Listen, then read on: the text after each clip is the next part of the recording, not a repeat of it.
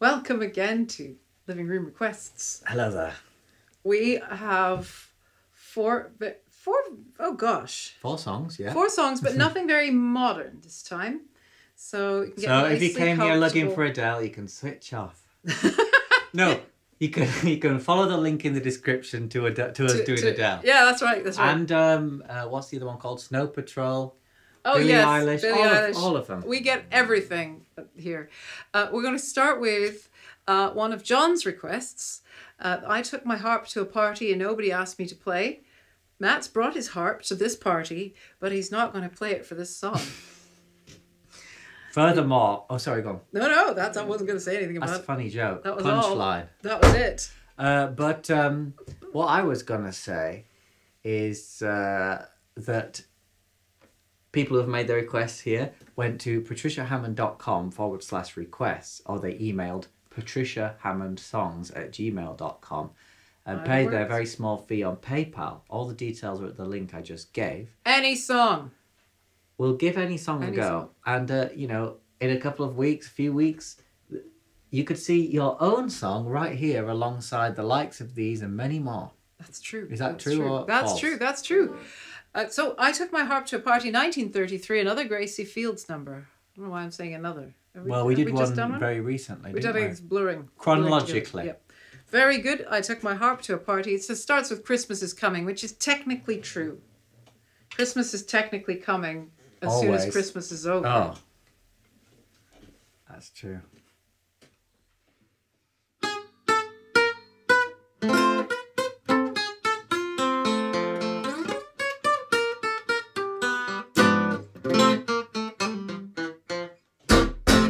Christmas is coming, Christmas is coming, Christmas is coming again. But that never thrills me, the thought of it chills me. I tell you, it fills me with pain. It makes me remember a Christmas gone by when I was extremely upset. A night in December, an evening that I would very much rather forget.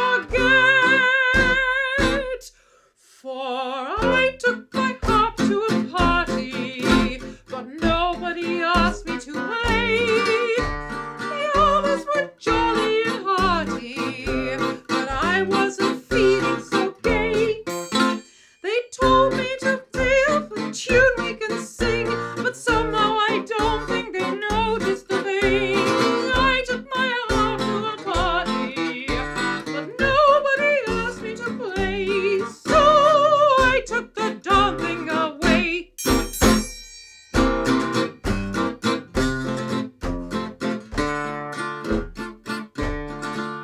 They asked Mrs. Morgan to play a mouth organ and somebody else did a dance. They let Mrs. Carter perform a sonata, but I wasn't given a chance. An North Country person called Sandy McPherson played bagpipes and took off his coat, while both of his faucets bust out of their corsets in trying to take a top note. But I took my harp to a party and nobody asked me to play. The others were jolly and hearty, but I wasn't feeling so gay. I felt so ashamed at not striking a note that I tried to hide the thing under my coat. I took my harp to a party, but nobody asked me to play. So I took the darn thing away.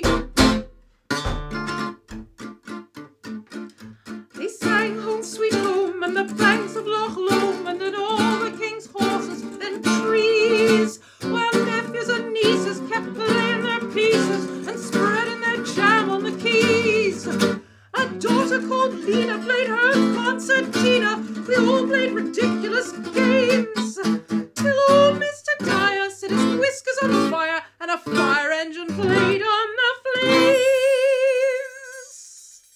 But I took my harp to a party and nobody asked me to play. The others were jolly and hearty,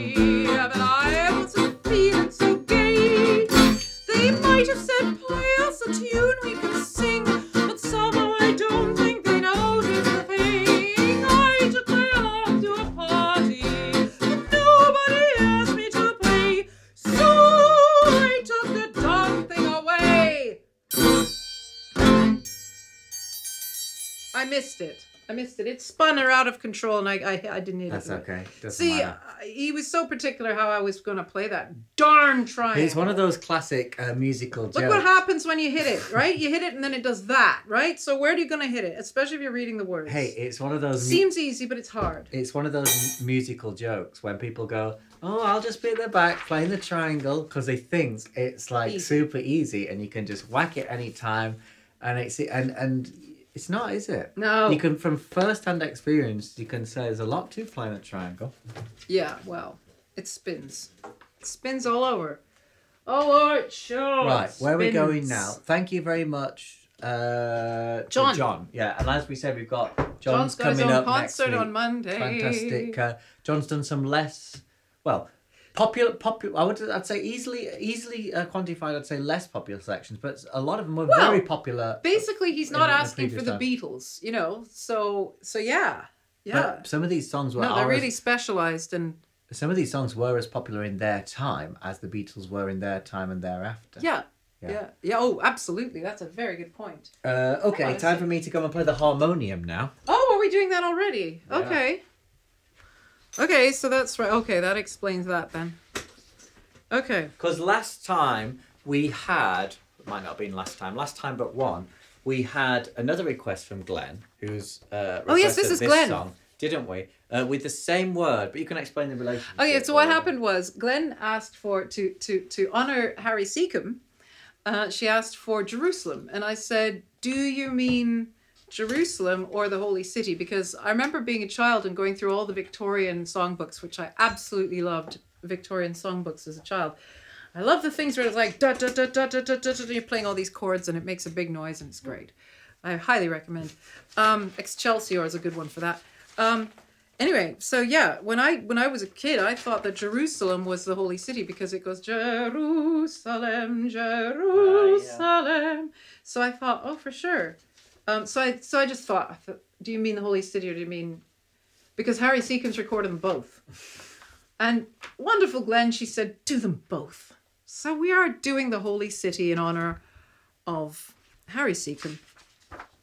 Another one like Ken Dodd, who was a wonderful singer and also a very funny man. You know, these singers who are funny men. I mean, like, Dean Martin was an incredibly funny fella. There you go again, yeah. And a good singer, yeah. So here we go, the Holy City. This is a bit of a... This is what, 1892, did you say? Yes, 1892, the same as the Baggage Coach Ahead, which we just did. And the words are by Fred Weatherly, who Yes. wrote a lot of popular songs. This slightly after this period, I would say, some of his most popular ones, including Danny Boy. Danny Boy, Roses of Picardy. Yep. Two quite standout numbers there. This thing goes many places. Yes. I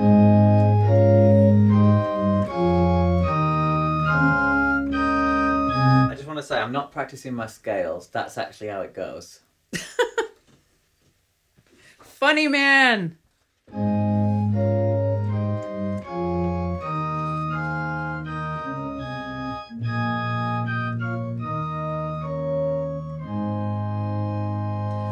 Last night as I lay sleeping, there came a dream so fair.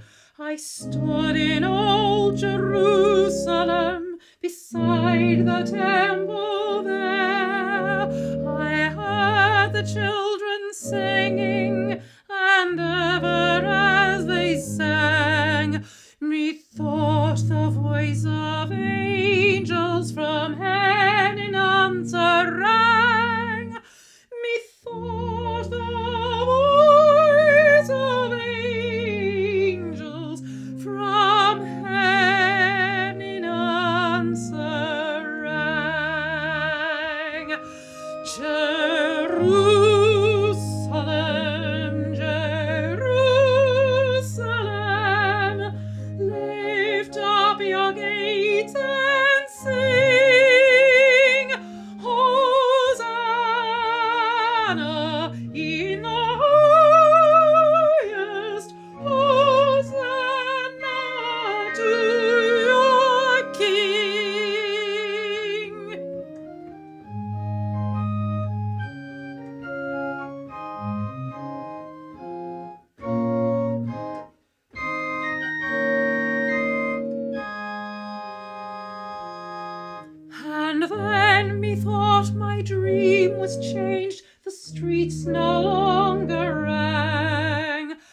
hushed were their glad hosannas, the little children sang. The sun grew dark with mystery, the moon was cold and chill, as the shadow of a cross arose upon a lonely hill, as the shadow of a cross arose upon a lonely hill.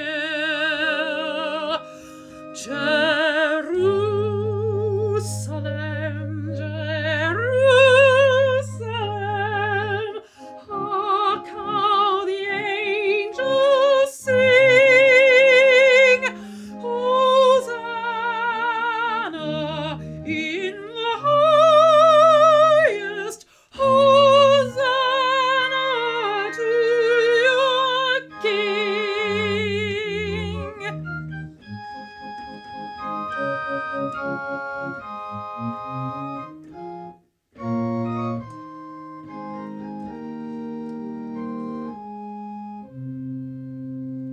And once again the scene was changed, new earth there seemed to be. I saw the holy city beside the tideless sea. The light of God was on its streets, the gates were open wide, and all would might enter, and no one was denied. No need of moon or stars by night, or sun to shine by day. It was the new Jerusalem that would not pass away. It was the new Jerusalem that would not pass away.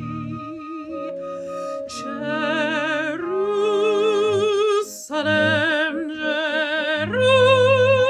Jerusalem, sing for the night is o'er. Hosanna in the highest, Hosanna forevermore. Hosanna in the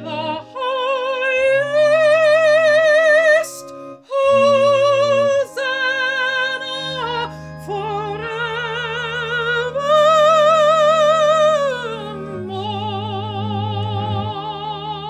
forevermore. Yes, darling, thank you, thank you. As I imagine people holding their little glasses of port and saying, very lovely. Because that was the sound of a Little home. little organ, I think. harmonium. I think. A little harmonium.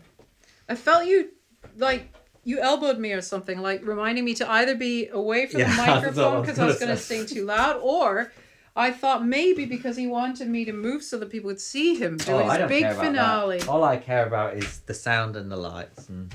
Oh, yeah. Well, I roughly care about music somewhere in there, but you know, anyway, get the idea. Right, I'm just going to move this little Do you know what? drum here. What happened? Oh, it's over there. Whilst you tell them about John's next choice. There are two of John's in this concert.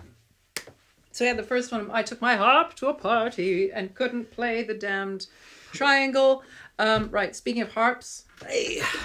see what we did there? Well, that's what I said. You tell them about this song. See? This is called Indian Summer. It's music by Victor Herbert, who is this kind of, I don't know, sort of Edwardian era, 1920s. He did a lot of shows. A lot of shows he wrote. And didn't we do one of his the other day? No, that was Frimmel. Okay. But we might as well. I mean, Victor Herbert's great. Thine Alone is a wonderful song. Anyway, Victor Herbert, and this is called Indian Summer, and I don't know, it sounds like it's later than it is. It's a really beautiful song. Can I just ask you a behind the scenes question? Is that in a good place for you? Yeah. Yeah, good. Do you want it higher? No, that's fine by me. Do you want it higher? Is that a good No, place? don't move it this way. That's fine. Don't move it. Yeah. So All right, Indian Summer. Well, whether the harp sounds Indian is up to you, but it certainly sounds sort of exotic. Indian Summer isn't necessarily about India, is it? You know, I mean, it's... Well, isn't that what we're having at the moment in the UK? No, it's not late enough for an Indian Summer. I think it has to be... Isn't it February? No, what am I saying? Like this September, October, Indian Summer is sort of like the last bit of it. You think it's over, but then you get this bit of strange heat, you know, in autumn. I'll tell you what, other YouTubers have scripts, so it makes them seem like they know everything. They're extremely knowledgeable. Even when you think they're doing it off the top of their head, they're actually got a little thing that prompts them as they speak, which is amazing. Blew my mind when I found that out.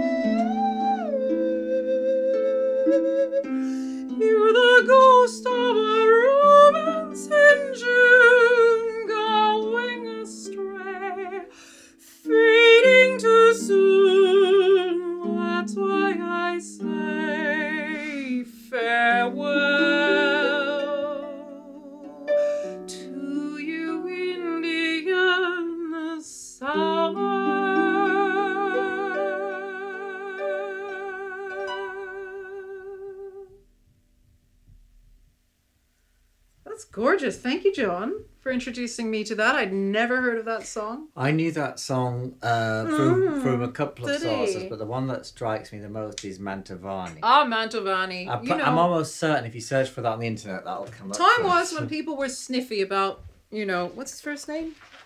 I want to say Giuseppe. I don't know why. No. Mantovani.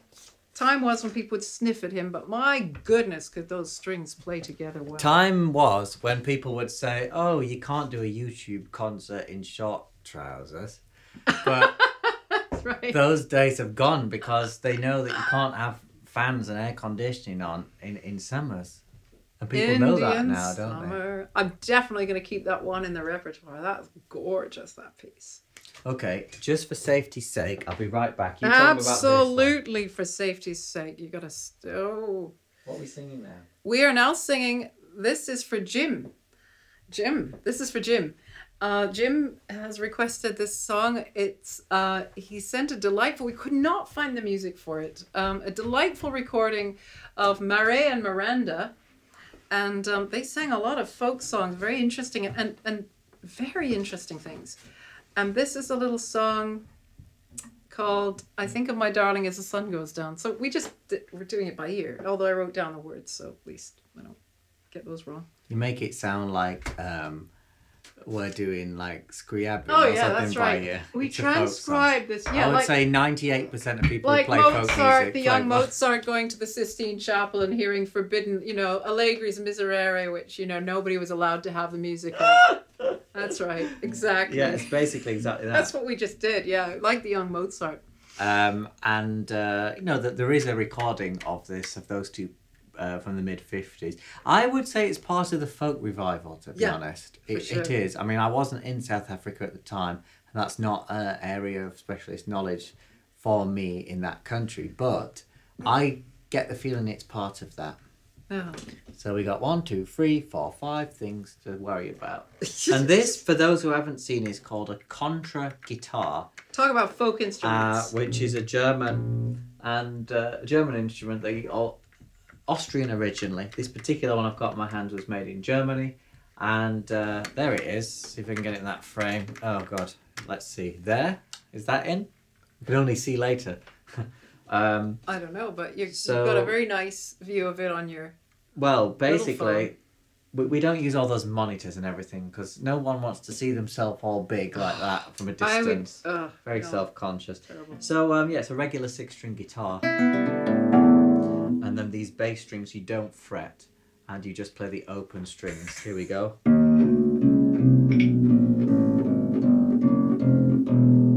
Just like that. I'm not even talking about my nose flute that you just saw, because I'm sure that if you're watching this, you've seen my nose flute before. Like, oh, that thing again. So I'm not even going to talk about it.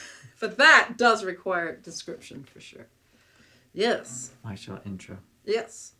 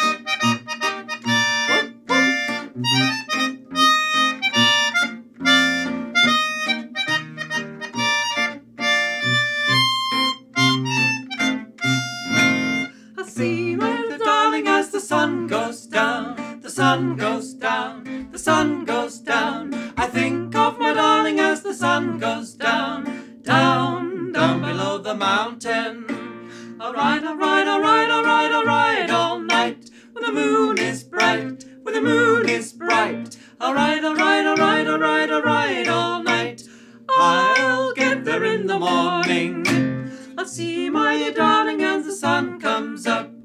sun comes up, the sun comes up. I see my dear darling as the sun comes up. Up, up above the mountains. Alright, alright, alright, alright, alright, all night. Where the moon is bright, and the moon is bright. Alright, alright, alright, alright, alright, alright. I'll get there in the morning. I see my dear darling as the sun comes up. The sun comes up, the sun comes up. I see my dear darling as the sun comes up. Up, up above the mountains. That was so adorable. Thank you, Jim. Thank you very much. That was a fun concert. It went all sorts of places. There we go. And no more modern than... What's the most modern this concert got? I can't think off the top of my head. I'm thinking about so many things. 1930s, unless this is not an older folk song and it was composed for the 50s. I think this, Furthermore, comment below if you have any comments. I think that's a general rule. Comment below if you have any connection to South Africa or Africa at all, or if you were born in other countries in Africa that don't longer exist, or yeah. Yeah, I think the most modern thing in this, of all of these four, was 1933's "I Took My Harp to a Party." That's fun. Anyway, thank you so much, everybody. Glenn, John, Jim. And subscribe for more, for sure. Subscribe for more. Give it a thumbs up if you feel like it, and share it with someone. Do share it with someone. Yeah, that's the real. That's the real kick. Yeah, sharing. We need to just share that link. Thank you so much. Say bye bye to the nice. Say bye bye boys to the and nice girls. people, the boys See and you girls. later. Bye. See you next time. Bye bye.